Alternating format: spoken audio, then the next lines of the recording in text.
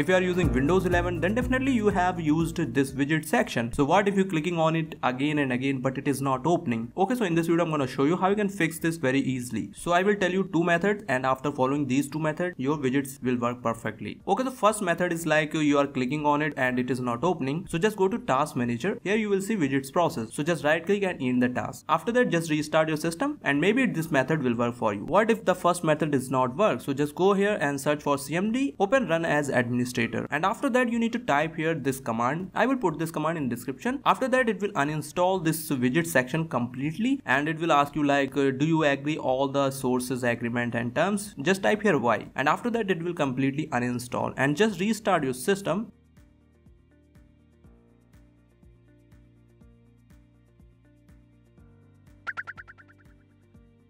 After restarting, you need to visit this link. This is from Microsoft Store. So you need to download this Windows Web Experience Pack. It will just reinstall your widgets.